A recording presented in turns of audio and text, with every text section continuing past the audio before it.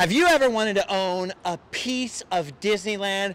How about something even better? How about something from the personal collection of the people who built Disneyland? How about concept artwork that helped them create the rides and attractions that millions of people love? Well, then you have to come to a place like this. Heritage Auctions here in Beverly Hills. They are having a huge, massive auction with artwork from the people that created Disneyland, with props from the theme parks themselves. There's some legendary stuff in there. Let's not waste any more time outside. Let's get inside because we're going to get a very private tour of this epic collection. All right, we are inside of Heritage Auctions in Beverly Hills. I'm standing here with Corey Brooks, who is kind of running the show in here for us tonight. Corey, what the heck is going on? Well, we have an exhibit set up currently that is a mixture of Disney theme park and items from the collection of Marc and Alice Davis. Marc and Alice are both Disney legends in their own right. Marc is known for his contributions to the Disney studio, as well as his contributions to the Disney theme park. Right, so animation and theme park whether you're a fan designing. of the Disney studios or of the Disney theme parks, Marc's your guy. Okay, and Alice Davis, his wife, was a costume designer. Yeah. Alice Davis, she did costuming for It's a Small World, for Pirates of the Caribbean, and again, she's a Disney legend in her own right. And so it's their estate. They got the whole collection in here. Yeah, so half of this collection is directly from the Marc and Alice Davis archives, and the other half is brought in from multiple consigners. You see things from the Disney theme parks, you see things from the Disneyland Hotel, and other artifacts here. And we can't ignore Mickey. So like this piece right here, the first thing we see, what is this from? This is a massive Disney store display of Sorcerer Mickey. You know, the Disney store is so popular in the 1990s and early 2000s. It was one of the only times you can go and see life-size or sometimes larger than life-size of your favorite Disney characters. I mean, you can see things like Sorcerer Mickey. You can see behind you some of the characters from Alice in Wonderland. I loved those stores because when you went in there, they were all themed out. They were epic. Well, they were imagine full being of all a child these and you props. see your favorite Disney character peering down at you or in an actual scene or an environment.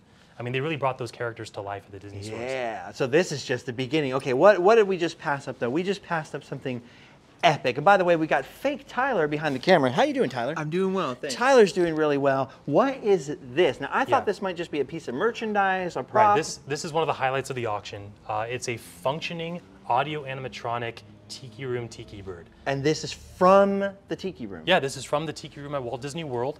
The bird itself is all original. The components inside, the pneumatic components, are all original. The display was custom built, but if you actually push that button back there, you'll see it operate. Okay. Oh my gosh.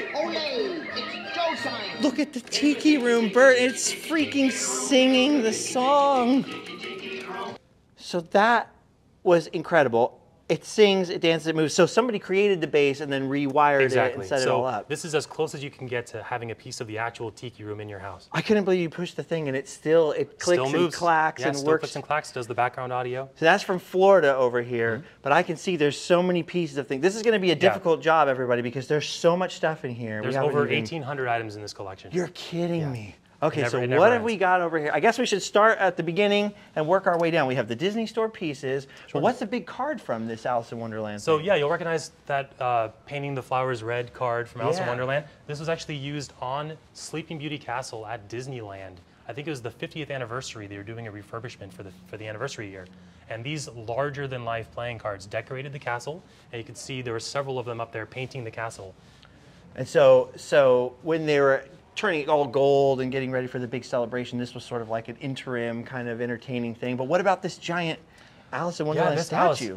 So this Alice was a one-of-a-kind Disney Store also figure. That was It looks in the bronze. Disney. Is it real? It looks bronze, but I believe it's actually fiberglass. But they did such an expert job painting it that it does look very convincingly bronze. But this was one of the displays in the New York Disney Store.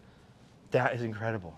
And then I'm assuming these just come with it. These are like similar It's a pieces? separate lot. These are garden statues based on the characters of Alice in Wonderland. So there's a mix in here of stuff from the theme parks. We have stuff from Disney Store, merchandise, concept artwork. We've got all kinds of. Yeah, if you're into props or collectibles, there's something for everyone. There's a little bit of, you know, I'm even very costuming. into props and collectibles. But And yeah, some even like the full costuming. This is a walk-around character costume of Alice from Disneyland. So this is used in the park? Used by a walk-around character in the park for Alice, yes. No way. And what era, roughly? Circa 1990s. Really? So this is like my childhood Alice. I could have taken a picture with this very... Exactly. Countless people probably posed with this exact costume character. No way. That's amazing. Now, I'm assuming, because Heritage Auctions is what, you tell me a little bit about Heritage Auctions. Sure. I know very little. Heritage Auctions, we're based out of Dallas. We have offices in Beverly Hills, where we are right now, Chicago, New York, and we're the largest collectibles auction house in the world. That's what I was going to say, and I wanted to make sure that was actually the fact. Largest in the So world. it's a big company, it's a big, very professional Very much organization. so. And we do animation auctions, things like Disney theme park, we do sports, entertainment memorabilia. You name it, if it's a collectible, Heritage sells it. So something like this, when somebody brings something like this to auction, it's usually kind of private. Yes. You don't. So my instinct is always go, where did you get this from? But that's not. So every item in the sale comes on consignment. So it comes from somebody. And sometimes those are people that worked at the theme park or their grandparents worked there. We have items like from the Marc and Alice collection we'll get to soon that come directly from Marc and Alice. And when we can share those stories, we do. Right. Other times people prefer to be a little private, and that's fine. Okay. Everything so I'll in just here ask is- you from the beginning, Yes. when you can share, When please I can, share. I But absolutely will. I'll try not In to fact, keep asking. If you'd like, we can start with this piece over here. Yeah, let's do it. This piece here originated directly from Imagineer Rolly Crump. And this is his hand-painted wooden model for the famous clock of It's a Small World. Because famously, when Mary Blair designed the clock tower, she just drew a flat painting, right? Right, and Rolly took that artwork and turned it into this 3D creation that was used to actually create that clock facade at Disneyland. So he had to figure out how to extrude it and make it 3D. And there's two. There was a white foam one I remember seeing, like a concept model in his house. And then this was also from his house? Yeah, this was directly from Rolly's home before he passed. He had this since 1960s. Yeah, this was Rolly's. So if Rolly got to color it any way he wanted, this is the way Small World would have turned out. I mean, these numbers are so iconically Rolly Crump, and the little hands in there. That's incredible. Even the lettering on like this time is up in the corner. All of that is so classically It looks Rolly just Crump. like the Ernie Ball Slinky Strings. Yeah, which was also logo. designed by Rolly. That's amazing. And I can see right away, right here, we have invitations to the opening day of Disneyland. Yeah, that's as early as you can get. That's the opening press preview day for Disneyland. Both the official ticket on the left and the parking pass, which is very hard to find that on the I right. have never, ever seen that parking pass. And I think there is a lot of people now who don't have the top tier annual pass who would do a lot to get that parking You want pass. to see if that would still get you in Yeah, today? does that still work? Because you know they say like admission tickets will still work. They do. In fact, the ones behind you, Oh, these over here. So the big story right now is people are realizing that those old ticket books, right. some of them, if they're still complete with the main gate admission still attached, and if they're unused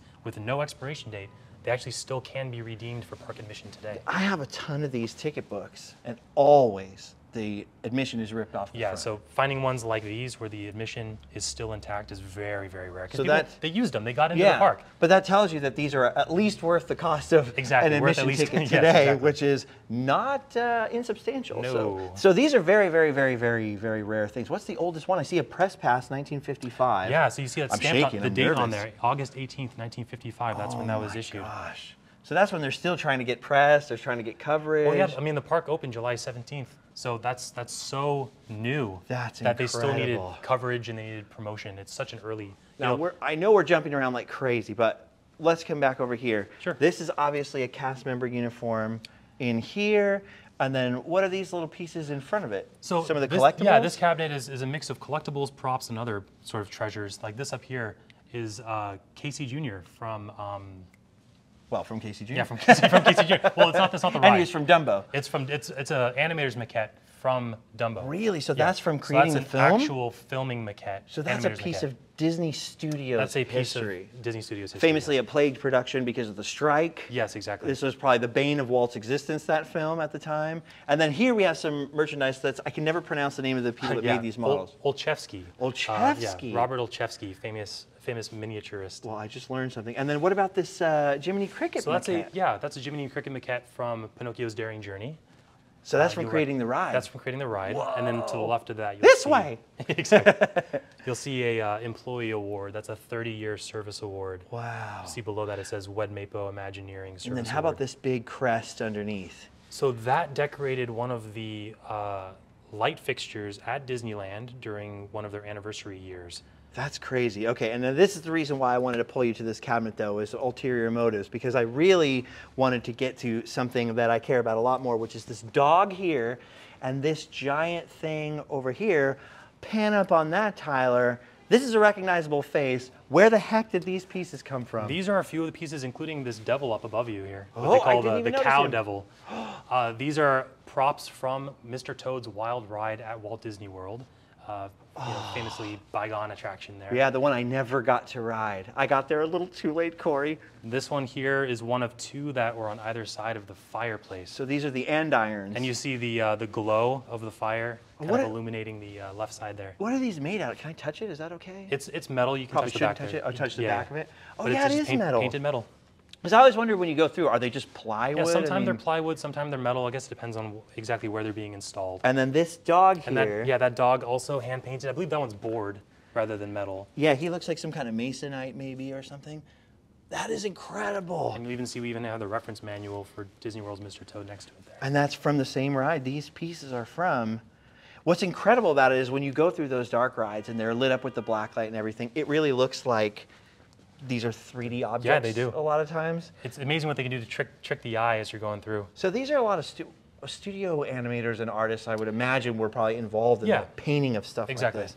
That's incredible. How often does stuff like this come through the doors at heritage auctions? We do one large Disney theme park auction a year, and we really kind of pull the best of the best together all year round. Because you guys do historical documents. Yeah, you do movie props. comic books, entertainment props, anything. Well, what about the Scrooge McDuck? Okay, now wait, hold on for a second. What did you call this devil?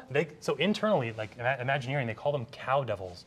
That just That's the popped official- into my that's mind. the official term. Cow devils, Cow really? devil, yeah. I never knew that. So there's a new Disneyland fact for all those There you go. Disneyland nerds. Internally in the company, they call it a cow devil. Hashtag cow devil. Real quick, what about this Figment? So yeah, I Figment love there. Figment. One of the most iconic characters, fan favorite Figment.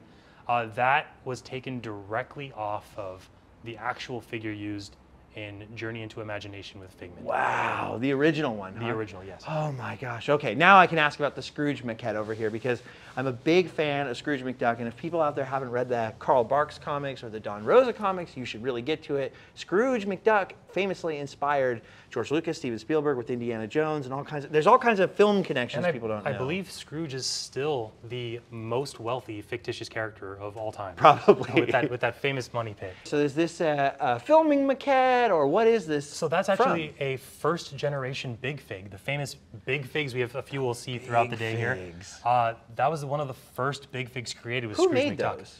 Disney, just for different purposes. The Disney catalogs had some. Disney theme parks had their own. So depending on where they were being offered, they had different I keep versions. seeing things like that. And they're like, they're Big Figs. They were for sale back in the day. You could have owned one. No, And I'm a lot like, of us missed the why? Why did I opportunity there. miss out? Okay, But even like this Goofy there's here. so much stuff. This equestrian Goofy is another Big Fig. Much more complicated design of that one. What about Abu over here? Abu's a Disney Store character. Okay, so he's there's one of the there's a props. whole mix. There's a lot of collectibles in here, which I like that. That really gets me excited. What about this wed? Yeah, another really popular category of Disneyland collecting is the documentation. So things like this, where you see internal produced material, and see Wed Imagineering in the corner there. Summer of 1967 Tomorrowland. This gives you some of the earliest information on that, what I consider the best era of Tomorrowland. Yeah, like 1968. Yeah. When they opened the new Tomorrowland that Walt Exactly. didn't live to see, but that is the last kind of it's sort of almost the last sort of Walt approved big land or expansion. Okay, so there's so much here. I want to ask stop. about everything, but why don't you just show us Sure, like well, the let's look cream at of a the few- crop, a or few otherwise, highlights here. yeah. You'll see down in this corner one of my favorite items in this sale.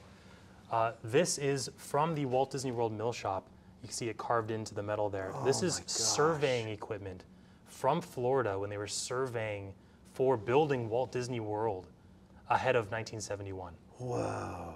I know I said I was gonna try not to ask this, but does a piece like this come from the person who worked on the project? Does it come from someone found it in a dumpster? I mean, that's so crazy. Every piece has a different story. I'll share where I can, but it really does come from a little bit of everything. It comes from people who worked there at the time and got to keep something. It comes from collectors. Disney famously used to sell certain props, certain which we'll get to a few in a second, that come with Disney COAs for some of these artifacts. Sell more stuff, Disney. Everything has a different story, but some of them from like collectibles. Because that's an incredible piece, and I got to imagine that if I had that, I would have wanted to pass it to my kids or something like that. But I recognize this right away because my friend Leroy Schmaltz carved all the originals of these, the master patterns for these. That's a piece of oceanic arts history right there. But where did this one come from parks-wise? Yeah, so this is a Disneyland Adventureland sculpture. The earliest ones, and even up to somewhat recently, but the newer ones, they sort of reproduced them. Yeah. This is carved wood, so it's one of the older ones. But even then, it was probably still circa 80s, 90s. And you know what? They had several like this that you could buy off the shelf at Oceanic Arts, but these large ones like this, Leroy usually hand carved for Disneyland. And then if you want to look through this shelf here, we have quite a few Adventureland artifacts, things from the Jungle Cruise. Oh yeah, one of the famous, the display was built, but the piranha's the prop. So that's from famously the would jump Jungle out of the water, Cruise. exactly. Oh my gosh. You can see that bracket where it would be attached to the rod that would switch it out of the Spit water. him around. What about this hand here next to it? That's Indiana Jones Adventure. That's one of Indiana Jones's hands. No kidding. Yeah. You can see it's actually, if you zoom in at the bottom of the wrist there, it'll say IJ carved into the. No way. That is so cool. Okay, now we got the Jungle Cruise, the Jungle River Cruise reference manual right next door to that there from Disney World. Disney World, and you actually see a Hondo Hattie Jungle Cruise sign below that. So is the reference manual, is that like ride operations, or does that have the spiel and the script in there? So we actually, in this sale, we do have one of the documents that goes over the jokes and the spiel for Really? this. Yeah, we have that backstage. I believe this is more just reference of different elements of the attraction rather than the script. Okay, now one of the rarest things in here has to be these little metal cutouts. And Tyler, you can come look at like the skull one up here, or down here there's a couple of animals. And that is from... Yeah, that's the shooting arcade, the big game shoot in Adventureland. You'll see a few of the targets. You see the skull up here. You have a crab and a rhino. Down here you have a baboon and a panther. Oh, I didn't even notice those. And most people will not know what this is. So in Adventureland in the 60s, there was a shooting arcade in there, like an actual like pellet gun firing shooting arcade. Famously, they'd have to repaint these, when they got so dinged these up were too painted? Much. Sometimes they were painted, yes. Wow, so these are the actual metal targets. Now I've got photos of like the sign, the big game shoot. And Yes, you with can the find them lion on and the target, Dave yeah. Land and Exactly. things like that. But to actually see the targets, I don't know that I've ever seen a picture of inside of the actual shooting gallery. No, Have and you? that's such an iconic early era Disneyland attraction because it was an attraction. Yeah. And something they would never do today, the big they'd never game do that shoot. today. Come in and pretend to hunt some big game animals, kids. That'll be fun. That is incredible. And these are in the auction. So when is the actual auction happen? Yeah, the auction takes place April 5th through 8th. It's a 4-day sale. 2024, if you're watching this later. When you have 1,800 items, you have to do it across a few different days. And is there like do people come here and bid? If they want to come, they can come. It's a live sale. However, happens most online people also, do right? bid online. So you can Okay. view everything on HA for Heritage Auctions, ha.com. That's it. HA.com. That's it. That's a getting that Yeah, address. that's an early grab. Okay, so now speaking of Jungle Cruise, tell us about this. So this is one of the original ticket coupon collecting devices. So Jungle Cruise, famously an early e-coupon attraction. You could collect the e-coupons for admission to the attraction and dump them in the... So those are the receiving area. tickets that are in these ticket books over here that we saw earlier, and everybody calls them ticket books, and everybody says an e-ticket attraction. Yes. But they do say in the books, Coupon. e-coupon. That's right. I love that Corey is so professional. He's got the tie, he's got it down. He said coupon. Coupon. That's a big deal. So somebody restored this one, right? Yes, this has been repainted, as you can imagine. Wow. Quite a lot of life out of this But this device is where here. you'd go, and presumably there'd be a cast member next to it, yes, standing exactly. next to this. They'd take your ticket and they just drop it in here. But I've never. You were saying earlier that you've seen another one of these. Yes, we had a few years back. We had the Haunted Mansion. Okay, so they're out there. This is the only second one I've ever seen. Yeah, So I've never seen one. the things relating to the early ticket books, the early ride coupons, are really hard to come by. That's incredible. And that's such a popular area of collecting. It's weird that it was an e-ticket attraction Yes. because when I collect old Disneyland footage, and when I watch all this old, what am I thinking of? Home video footage, basically from back then, film. Everybody filmed the Jungle Cruise. Yeah. Like it was a big standout attraction. Now it's opening like day. a background attraction. Oh, that old Jungle Cruise. It still gets some enjoyment. You see lines around the block. People went nuts for the Jungle Yeah. Cruise back then. They'd never seen anything like that. Look, a hippo, my lord, Yeah. Not literally, my lord, like they were worshiping the hippo, Yes. but like they were excited to see the hippo. Okay, what is this guy up here? This is, some may remember from Walt Disney World, there was the Barker bird outside Pirates of the Caribbean that would beckon people to come inside and enjoy the pirate adventure that awaited them. However, Kevin Kidney and Jody Daly, Disney artists, created this masterful replica of Peg-Leg Pete the Barker Bird using the original molds for the actual prop. Wow. So this is as close as you can get to the actual prop. They make so many incredible, Kevin and Jody are weird amazing. one-off things that I never heard about at the time, and then years later, you're like, where was I to get one But of those? they even hand-stitched the hat there. I mean, everything about this is so masterfully done. I mean, even the insertion of the feathers, the little plucked feathers on his chest. And speaking of pirates, I can see here we've got a pirate head down here. Is that the actual skin that goes over, or is this a mold? That is the, I think they call hot melt skin. That's the older method of creating the animatronic skins. So that's one of the more iconic, recognizable characters from Pirates of the Caribbean. Starting from the bottom down there, I know that's, what'd you say, those are embers? Those are some of the burning embers, yeah. That's actually custom placed in a light box so that from the bottom it lights and the embers can glow. And then above it, this is a piece of a Disneyland pirate cannon? Mm-hmm. That's a section of a cannon from Pirates of the Caribbean at Disneyland. So weird, because you wouldn't think about, you would never think that the cannon would wear out and need to be replaced, or a piece of the cannon thrown away. Well, when you think that they're actually, what are they actually made out of? They're not, you know. What are they made out of? A lot of times it's foam or it's other kind of composite materials, and they do have to be replaced periodically. I guess even if it's metal, things are going to rust in there. Sure. There's a very humid environment in Pirates. Yeah, okay, well, but imagine, do you want chunks of metal hanging above the boats? Right. So maybe something lighter weight. It probably shouldn't be metal. Okay, but I've all been building all this up because I mainly wanted to ask you about this, because this is the rarest, weirdest, I've never heard of this in my life. Tell us about this character right here. This is a maquette for the character Honest Marooned Pete. So he was a planned character for Pirates of the Caribbean, one of the early planned characters. And he's essentially selling the riders loot that he had from later in the attraction. So as guests would come by, there would be Honest Marooned Pete trying to make a buck off of the guests riding through on their boats. But sort of according to legend, Walt Disney saw that character and thought, I don't want any of the living characters mixed in with the dead, because Honest Marooned Pete was going to be at the beginning of the attraction with all the skeletons. Exactly. Picking, and sort of grave robbing. And Walt didn't want any living characters with the skeletons. So Honest Marooned Pete was out of there. Walt didn't want a dirty haunted mansion. He wanted it to look nice and clean from the outside. He wanted, and apparently he wanted a clean pirate attraction too. Pirate attraction. Look, we can pillage, we can plunder, we can rifle, we can loot, but not from the dead. What in the world is that? That hand, you'll even see some of the metal framework sticking out of it. That's from Pirates of the Caribbean at Disneyland, and I believe that is from the pirate that's dunking Carlos into the well. Really? You'll see if you get an angle on it to the left, you can see the hole that goes through where that rope could stick through. Oh yeah, you can see where the rope goes through his hand. Now what's up with those fingers though, bro? Those are some weird fingers, Corey. Do you expect a perfectly manicured pirate? Yeah, a little bit. He's a dirty guy.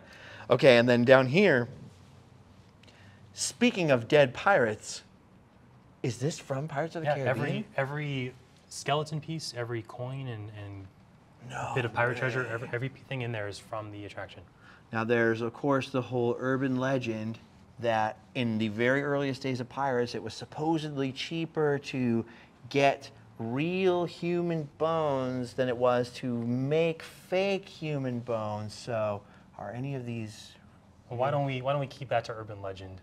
Oh, you know what's funny? Everyone I've ever talked to that would know in the parks, that's worked in the parks or done maintenance in the parks or had to deal with the skeletons, they'll say the same thing. Same thing, yeah. We can neither confirm nor deny whether or not. Get a close-up on this, It's Tyler. more fun to not know. It kind of is. There's the rumor that the one skull is still a real human skull, and I now know the truth behind it, but I don't want to reveal it. You don't want to reveal it? No, because it's such a great urban legend. I wanted the legend to live forever. Well, you know what happened to the last guy that revealed it? Oh, yeah. He became the next skull. skull. The skull. Yeah. Sure. And Tyler's going to have to back way, way up and walk back. That's the best thing about Tyler. Look at this. We're getting entertained watching him walk backwards, because would you look at the size of this stuff in here? This is where the big boy toys are, That's Corey. Right. I know what we're looking at. Something for everybody. This is an original Autopia Mark vehicle 7. body, Mark 7. And this made of fiberglass, painted fiberglass. Famously, when they retired the Mark 7s, they took off the fiberglass bodies and replaced them with the new model. Right, the new Honda. Exactly. Were you Honda from the beginning? I think it was like a crossover with Honda. That was the 1998 Tomorrowland. Yes, exactly. I think Autopia took until 2000 or something. Was it 99? Yeah, something like that. It was a little after the rest of the land. But so these were the ones I grew up with in my childhood. rode on these exact Autopia. And they're still using these in Florida, I think, the Mark 7, the basic Mark 7 sort of shell design, but this is a Disneyland one, right? Disneyland, California, this is as, iconic of Autopia as you can get. Oh my gosh, this still says, it's very, very, very, very, very hard to see. But this still says, do not bump the car ahead of you on there. Like, that is still the same warning plaque from when I was little. That is so cool. And I could smell this car. When I see this, I instantly smell that kind of diesel-y. That would result in the cast members getting a little extra money per hour due to Did those they? fumes. Yeah. Oh, no kidding. Because this is everything. I want to get in and we should drive this, Corey. Come on. Are there wheels? If you want to get a go-kart, we can... Rats. This was famously, though, designed by Bob Gurr. Designed by Bob Gurr, who actually... It's hard to see, but he signed it up there. Oh, did he? It's for the distinguished eye, you can make out the Bob Gurr signature on the top. Bob signs everything. Yeah. And he designed the original one. I don't think he designed Mark 3 or 4. There were some non-Bob bodies that came in through the years, but I know he designed the Mark 7, and it was the longest lasting. And famously, if Bob likes to say, if there's wheels on it at Disneyland, Bob Gurr designed it. One thing he didn't design, though, is this. I've actually seen this before, and I can't say where or when I've seen this before, but you got to tell us what this is, because most people aren't going to know what this is, but this is a super legendary piece of Disneyland history. This is an actual door from the Chicken of the Sea pirate ship restaurant in Fantasyland, which famously was destroyed somewhat on accident when they were trying to relocate it in the new Fantasyland. But this is, 1955, Chicken of the Sea, Fantasyland. It was one of the most used images for early Disneyland. It was on postcards. Yeah. It was on souvenirs. It was everywhere. The giant pirate ship that you see in Fantasyland. And you can go get your Chicken of the Sea tuna burger in Fantasyland. I've done a couple videos about it because I'm obsessed with the idea that you went to Fantasyland and the big attractions, this big pirate ship, and you get in, and what do you get? A tuna sandwich. Tuna sandwich. I mean, that is fantastic. So this is the door from where? The downstairs door when you enter, or it's the upstairs door? The entrance door. This is the one downstairs. This is the one. So after a while, they plussed that area, and they kind of turned it into sort of a Neverland Lagoon, and there was Skull Rock over there. And I know it had a little wooden walkway that led to the base of that door. And there was actually a live parrot that they had for a while out there. So this is a legendary piece of so many people's childhoods that are obviously older than me. Sure. Because I was born in 1983, and that was the year New Fantasyland opened. Exactly. And so the story is, and you can tell me if you know more, go ahead. that in 1981 or 2, when they were knocking down old Fantasyland, they were going to try to relocate the pirate ship or use pieces of it somewhere else, and it was just falling apart. The water got to it. The fact that the base layer of it was so heavy, it just ripped it apart when they were trying to move it. So it's dry rotted. Now, people always say, there's still these urban legends that, oh, there's pieces of it, that the Chicken of the Sea pirate ship is actually inside Peter Pan. It's in the dark ride, and that's the ship Everything in there. but the door. Yeah, but it's, I don't buy it. I don't buy it, Corey. This one here is a Disney World monorail door. That's Mark IV. You'll see the contemporary logo on there too. This one's been restored. It's been, used and enjoyed, so it was brought back to its original vibrance, but all the components are authentic and original. And just so everybody knows, this is from the original monorail line, launched in 1982. That was later part of the Las Vegas monorail, I think. Go watch Justin's video. So this is from that monorail, and you can now get a piece of that legendary monorail here. That's right. But here's an even, I hate to say this, here's an even more legendary monorail piece. Yeah, I've never seen a component like this. This is what we call the captain's door from the monorail at Disneyland, the Mark III monorail. And this is monorail gold.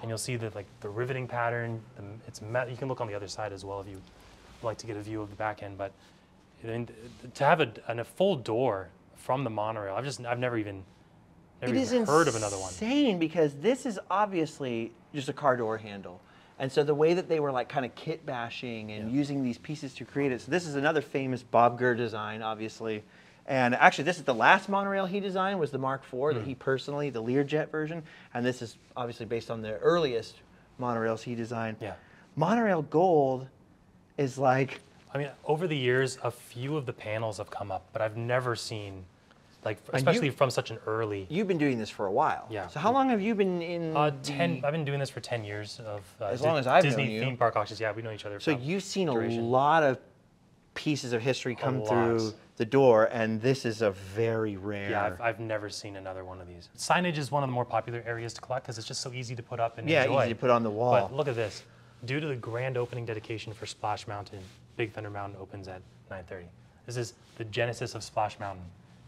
I mean, that is the coolest, most epic thing. Not only is it the origin of Splash Mountain, but if you get 2 attractions for the price of 1 on it. Yeah, because you get Splash both and on Big the Thunder. sign. So this is crazy because I feel like, as Splash Mountain was closing and around a little bit of controversy, but for people of a certain age, especially right at my age or even your age, but I remember when Splash Mountain opened, so it was a big new attraction for me. So I'm very nostalgic for it because it was the cool new thing when I first got to ride it. Disney's never, I mean, Song of the South, Disney's never released that for home video or anything. So those characters, most people know them now from Splash Mountain. And speaking of which, let's not overlook this one over here. Oh, yeah. Probably a good time to talk about Splash Mountain. Oh! So this is a very popular Charles Boyer I can't believe we walked right by this. These are actual leaves from Splash Mountain in there with that print. From the interior of it? Yeah, you'll see these hanging overhead within the attraction.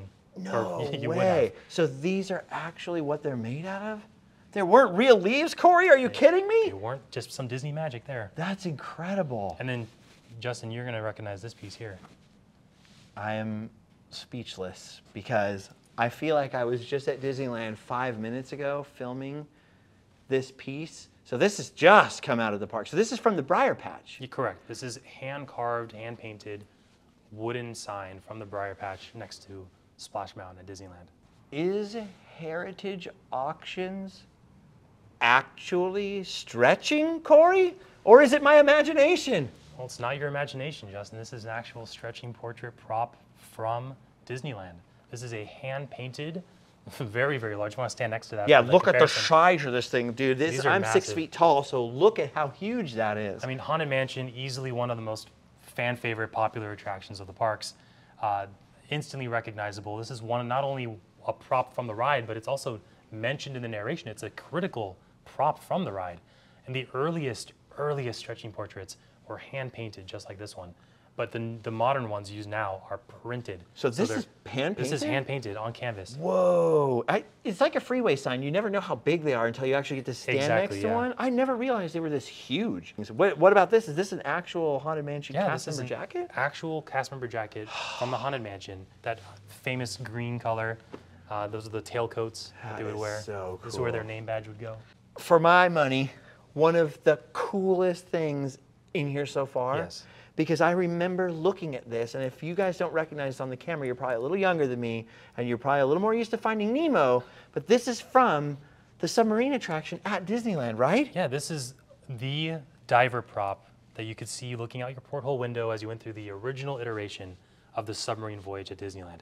This is one of those props we were talking about that was actually sold by Disney. This is the COA right here that Disney offered with that piece in 2005. So Disney sold this themselves. They auctioned it off somewhere? They auctioned it off. It was sold by Disney and comes with that COA. They actually mentioned on the COA that any and all replicas have been destroyed. Wow, so all the molds, any kind of thing like that. So this is a one-of-a-kind piece. And this is from the... Now, I remember seeing a different auction where they had the giant sea serpent. Yes. Next to that, this might be the most standout thing from that ride to me. Sure. I mean, this was a part of the attraction that was mentioned by the captain's narration. Yeah. He would mention the salvage operation going on outside your window, and you could look down and see these very divers fighting over their treasure chest, trying to get it. But as a kid, I thought they were full size. I thought they were real people in there, and I can see now there's all these hoses down here. And I don't know if you'll be able to see them, Tyler, but there's all these hoses down here that look pneumatic, like air would have powered this. And that would have caused a little bit of movement to shuffle, just to give that extra little illusion of life. So it's basically just like your fish tank props, but blown up full scale. And then this isn't the only piece of the submarine voyage that you have in here, because I could see all the walls are covered with submarine stuff. So this is actual coral section from the submarine voyage. You have here a seat from the attractions. You would sit on that as you look out your porthole window. So this is like original, before the refurbishment, the old school seats for your reptile. Next to that, these purple sections are coral sections from the newer iteration, the Nemo version of the submarine voyage. So that's Nemo coral. That's crazy. The reason I think these divers are so spectacular, and all these props from Submarine Voyage, I mean, a Walt era Disneyland attraction. Okay, so as you are gathering, there is a lot of stuff in here. Like, not only is there a lot of stuff in here, there's even more stuff in the auction than is even in this room, from what I'm told. But there's a back room we've got to get to too, and Corey is waiting for us with some more epic stuff from the parks, some more epic Disney collectibles. Look at this thing right here. So full animatronics like this, you never get these. This is the highlight of any Disney collection would be full Disney animatronics from an attraction. Yes, this is from Food Rocks. This is one of the junk food band members, the Excess. And that was the Kitchen Cabaret show at Epcot in the land. So Disneyland fans are going to go, I don't remember this guy. But for kids that grew up going to Disney World, this was like legendary. You can see the mechanics still attached. You can manipulate the eyes back and forth. You can manipulate the mouth up and down. Does he still rock? Okay, and then what's in the display case next door? There are a few things in this case that are really special. Two of which are these attraction poster original concept designs. So this was a planned poster for the Chicken Plantation restaurant in Frontierland. Oh my! That poster never got made, so that's as close as you can get to the. Oh, so they never made this poster? They never made the final poster for that. No But way. one that they did make the final poster for is this one, Casa de Fritos, which is arguably the hardest attraction poster to get your hands on. I've never seen one in real life. I think I know of two that exist. Wow. And it's everyone that has an attraction poster collection, they're after Casa de Fritos. So if people don't know what Casa de Fritos is, it started actually over basically kind of where River Bell Terrace is now, and then moved over next to Big Thunder, and that is where they invented the Dorito. That's right. So Fritos sponsored this restaurant in there, and it was the little scraps of tortilla. Someone went, oh, my grandma fries those. And they invented the Dorito, which is obviously Fritos still owns, not Disneyland. Thank you, Disneyland. But that's where the Dorito was born, right in that restaurant. And this is the concept artwork. So to have not just one of the rarest and hardest to find posters, but the actual art for that poster is unheard of. And it's so tiny. It's like such a little piece, but it's such a big piece of history. Okay, so now we're about to walk into the world of Marc and Alice Davis. Both of them worked for Imagineering, but they also both worked on Disney films, and Marc Davis especially worked on early Disney animated films, starting all the way back with Snow White, right? If you start over here, we can see some of Marc's earliest work. This is amazing. For Disney. So this case features a lot of early Marc Davis artifacts from this Disney studio period. You'll see there that photo of so many iconic Disney animators, artists, and individuals. You see their names above: Herb Ryman, Ken O'Brien, Marc Davis. You see Ex Atencio, Mary Blair's there in the center.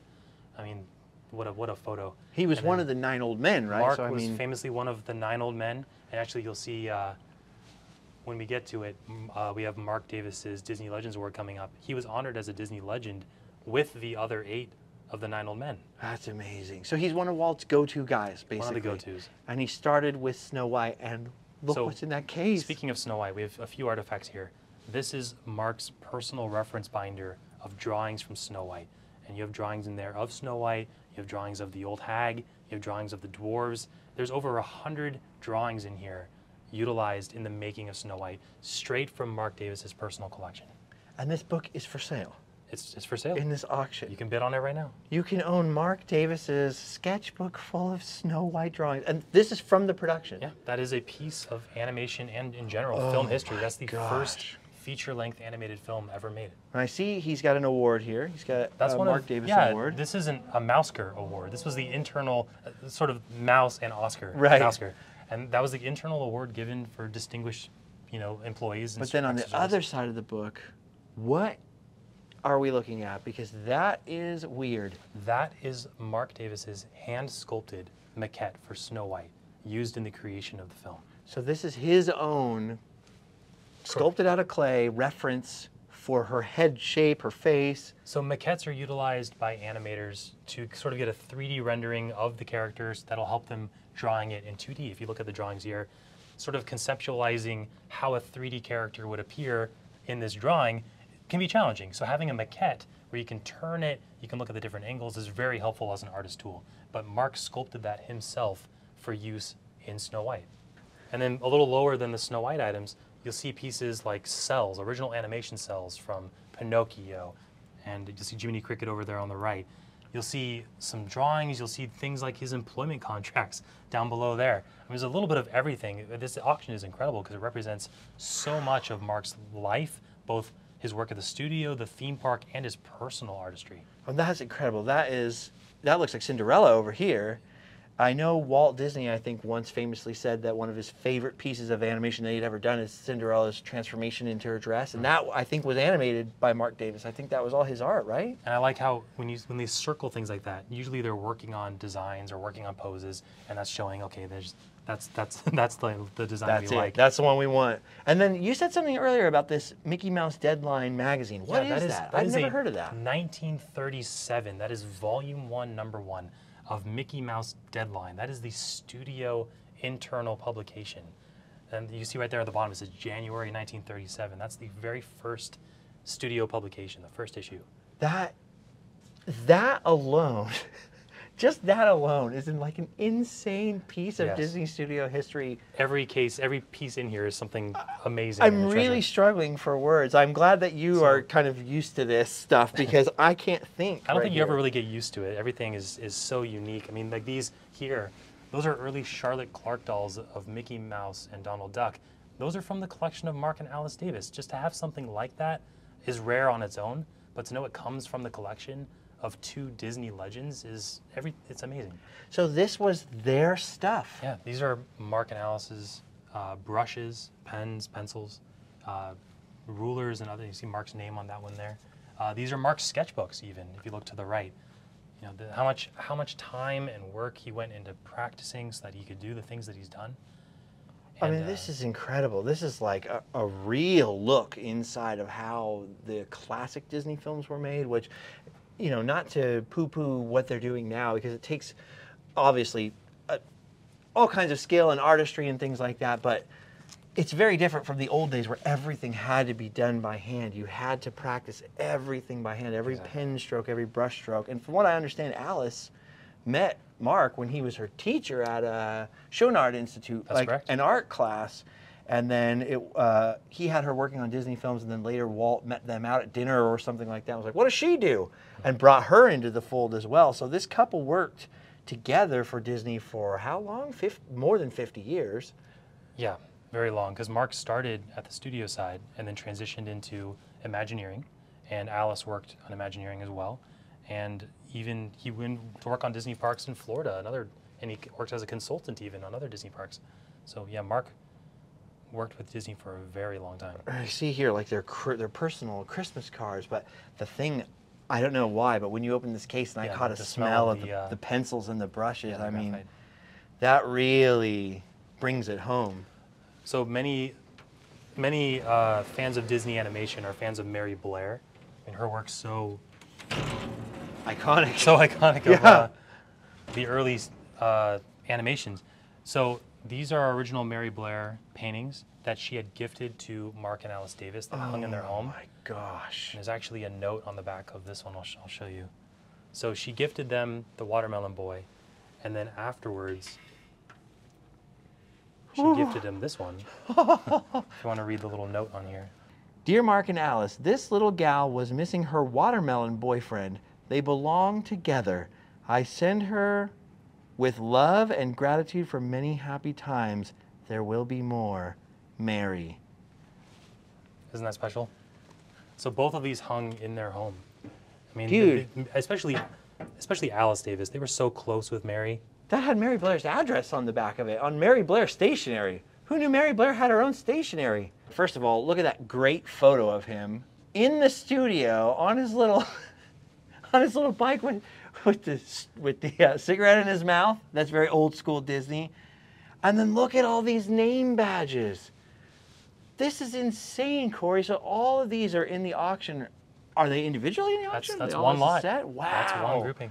So somebody could get all of Marc Davis's Disney badges. And then what's up with the helmet here? What is that? So that's Marc Davis's WED Imagineering hard hat, and it's got his hand-painted WED logo and hand-painted name, Marc Davis, right across the front. So he would have worn that presumably during projects at the parks or something like that? Exactly. That's amazing. You can see that photo up above it. That's Alice working on the redhead costume for the Pirates of the Caribbean. Oh my gosh. And then there's a famous story that just before Walt died, one of the last things he did, because they were working on Pirates at the time he passed away, was to go over and see Alice and see her. She had just finished the auctioneer costume, so that's the sort of famous legend. And so she's one of the last people to see Walt Disney alive and at work, which is really crazy to think about. All right, obviously there's a lot here. How many pieces just from their side, do you know offhand? There are about 600 items just from the Marc and Alice archives. Oh my gosh, so there's way too much art here for us to film every piece or really digest every piece. But continuing with the park stuff, there's some really amazing stuff over here. Sure, why don't we love you to show us. Let's take a look at some of Marc's sketches. So if you look at these shelves here, this is just a small sampling of what's in the auction. Again, everything you can go view online right now on ha.com. But you'll see Marc's concepts for bears of the Country Bear Jamboree up there. Below that, you'll see a concept sketch of environment and pirates for Pirates of the Caribbean. To the left, you'll see sketches of gags for the Enchanted Tiki Room. I mean, these are the Tiki Room drummers, but that's like them banging on each other's heads as a drum. That's something that didn't make it in the ride, but that's an incredible, or in the attraction, I should say, but that's an incredible piece. What about this down here? And you'll see things from, like in the center there, from the Jungle Cruise. There's a gag there of the gorilla smashing the crocodile head into the water.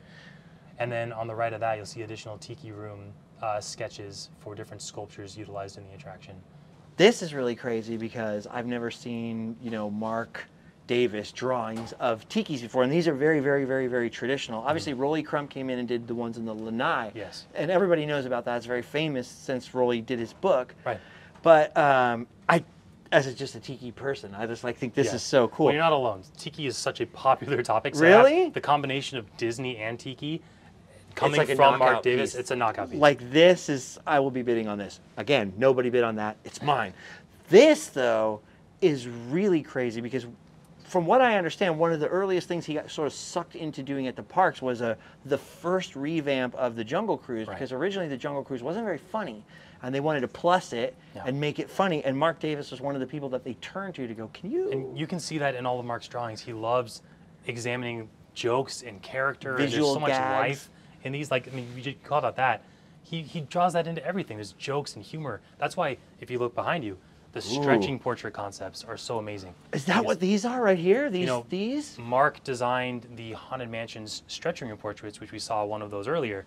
These are alternative concepts for the tightrope walker stretching portrait. So you'll see he drew a halfway line through them and was examining other types of gags he could have done below the parasol. Wait a minute. So here she is with the alligator, and that's sort of the final. That's what we got now. But she could have been, what is this over here? I can't tell. See the clouds behind that? She's on top of a building, it looks like. Oh. Very high up. Here she's on a bone shaker. She's on an old penny farthing bike. This one looks like she's on a fountain or something. Who knows? And this one, she's standing on a chair hiding from a mouse. So this is him working out the idea. Yeah. This is never before seen alternative concepts for the Haunted Mansion stretching portrait. So he's at work. He's doing this. So this might have been something that, you know, I don't know when they were working on Haunted Mansion. They obviously started working on it before Walt passed away, but didn't finish until long after. Yes. So he could have shown this to Walt. He could have shown this to certainly the other Imagineers and go, what do you think of this? What do you guys think of this gag or that gag? This is insane. Yeah, these are really special. People go nuts for Haunted Mansion, so I have a feeling. We have quite a lot of it. I mean, even other scenes, like the famous corridor of doors with the doors opening and shutting. That's a version of what ended up in the attraction. The hallway. And then this, no way. Yeah, that's the organ ghost, another iconic from the ballroom scene, that famous organ ghost. You can see a version of Marc's final concept art on the wall over here, but that's the original sketch, the starting point. So this would be the final kind of painting version of that before they would go off and figure out how to build it. But that was the original sketch? Corey, this is insane. I mean, I know that people have to draw things, they have to design things, but to actually see a drawing like this, or a drawing like the Tiki Room, or the Haunted Mansion concept, you're watching him work through the ideas. You don't realize how much work goes into creating these attractions until you see it like this, where you don't even see this in the attraction. This is just the work to get to one painting in one part of the beginning of the attraction. And these are these guys creating and working out an attraction that's literally beloved by millions, tens of millions of people, maybe hundreds of millions of people all across the world. It started right here, and you get to, this is your job. You get to hang out with this stuff. You guys can own it. This is something. The reason I like doing this is that anyone who's a fan of these rides, these attractions, or even the artist. I mean, Marc Davis, again, beloved both for his studio work and his theme park work. You can own a piece of that work. And this starts at $1. Every single item starts at $1. There's a couple things in here that are quite special. Give us a tour. Why don't we start with this hand here? This is actually the skin from Abraham Lincoln's hand from Disney. The real Abraham? Oh, for a second I thought you meant the real Abraham Lincoln. No, Marc did not skin Abraham Lincoln. Okay, well. You'll see, I'll even flip this over for you to look at. You can see the slit here, and then the seam with the zipper for including it on and off the animatronic character. That's amazing. To the left of that, you'll see this note's kind of special. It's from John Lounsbury, and it was a note he wrote to Walt Disney after his trip to the 1964-1965 New York World's Fair. When he returned, he had seen something at the fair that gave him an idea of what they could do at the theme park. So he wrote this letter to Walt saying, maybe we could incorporate this idea at Disneyland. And then Walt took that and wrote, send this to Marc Davis, and gave it to Marc, and Marc held on to it. So that's Walt's writing on there. That's Walt's writing in his classic red. And he spelt Marc's name wrong. And he spelled Marc's name wrong. Walt was a busy guy. He didn't have time to check between C's and K's. He didn't have time for spelling. Okay. And then behind that, you'll see that's Marc's hand-colored brown line design for the standing up effect for Abraham Lincoln's animatronic. That's amazing. You know, at the time, that was the first animatronic character. Yeah. That was Lincoln. Especially, how are we going to make him stand up? That moment when he stands up in front of the audience, that was groundbreaking for the field of Disney animatronics. I remember reading about people that would just gasp because they thought, it's an actor. It's alive. It's amazing. Okay, just a couple more pieces from their collection, but this would have been very special to them. What are these? So these are Marc and Alice's Bronze Disney Legends Awards. I mean, that's one of the highest honors the company can bestow, is being an official Disney legend. Now, Marc and Alice were separately inducted into the Disney Legend program. Marc was inducted along with the 8 other 9 Old Men and a Byworks, really? Disney animator, classic Mickey Mouse early days animator. And you can see photos in here of Marc receiving his award. You see Alice down there receiving her award. But these were in their home, proudly displayed. They built custom shelves to display these in their house. They were so proud of these awards. I love that. And it even comes with the little accessories with it. You can see the little pin for the Disney Legends Awards that come with these. And you can see Alice's. Also, that's their little Disney Legend pin that they could wear around at the park or somewhere. That is amazing.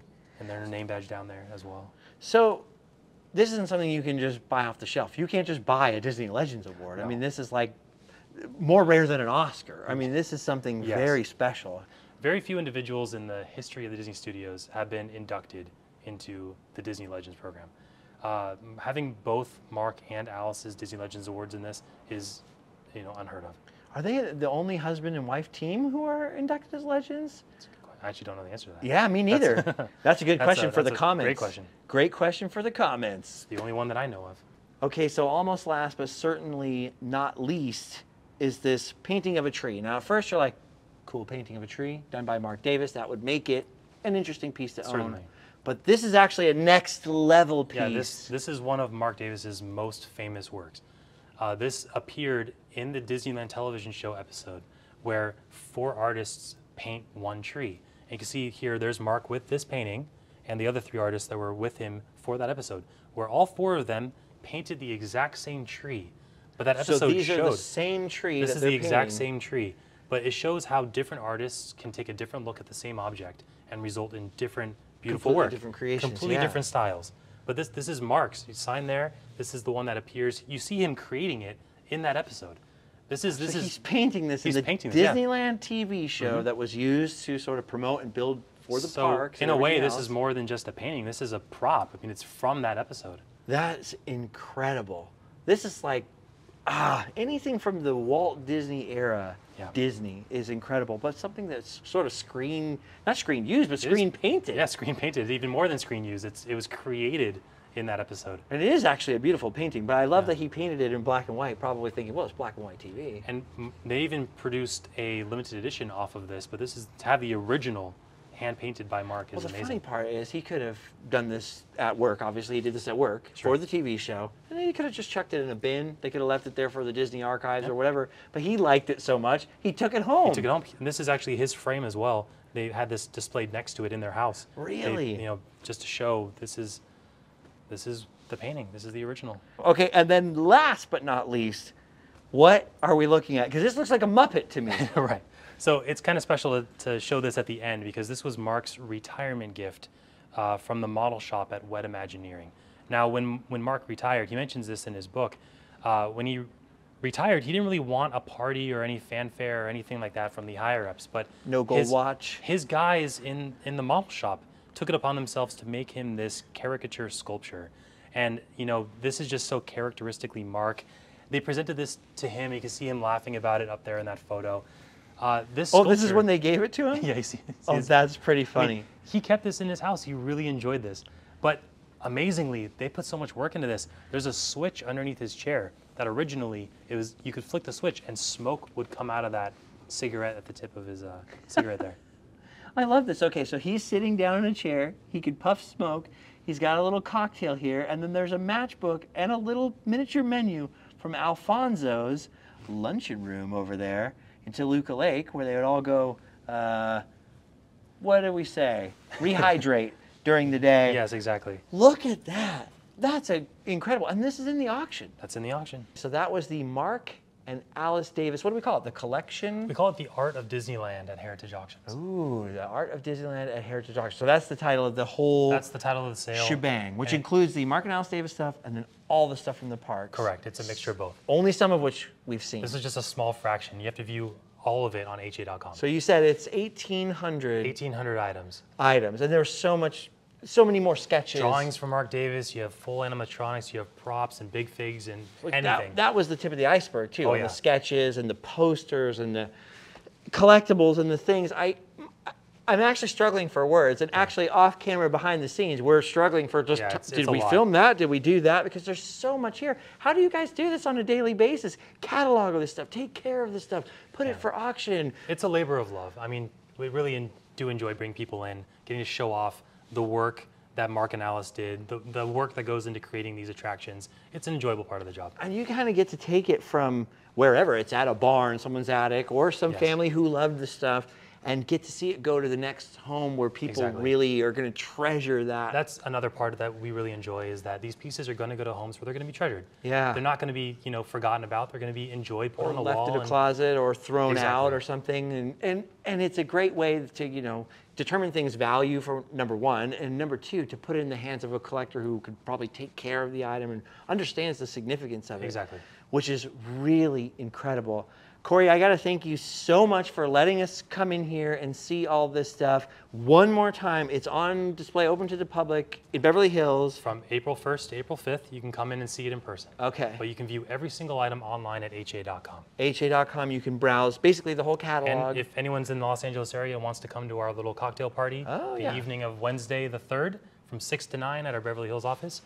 And then the actual auction itself is April 5th through 8th. Through the 8th. Yes. And you can bid online, you can come in person, but most people do bid online. It's not if people haven't done auctions before, it's not 3 days of bidding on the same stuff. No. Each day is different. It's a 4-day sale from 5, 6, 7, 8, and it'll go, yes, it's a lot of items. It's a lot of stuff. So on ha.com, it'll tell you which items are on which day, and then you can follow along with the items you're interested in. So you just make an account. Probably better to make an account early. Don't try and do it while your item's up for bid. Well, with 1,800 items, you're going to have to start early to look through everything. Yeah, and then familiarize yourself with the very rarely have I bid in auctions, Corey, and I'm telling you, some of the stuff here, I might just take my printed catalogs. Ooh, and the printed catalogs, and how the heck do you get one of these? You can order that on ha.com. ha.com. Corey, thank you so much for letting us in here. This has been mind-blowing, but I think we've done our duty. I need to go home and sleep well and take a couple of Advil. Look through the catalog. And look through this catalog and pray for more money. between now and then. Very All right, guys, ha.com. Thank you very much, course. Corey Brooks. And then is there like any social media for Heritage Auctions? Yeah, we're on Stuff everything. Like that? They're on Yeah. everything. And you can Just probably find that Search Heritage Auctions, you'll find us. at aj.com. aj.com. All right, thank you so much. All right, thanks to thanks, Fake guys. Tyler. Go home, sleep.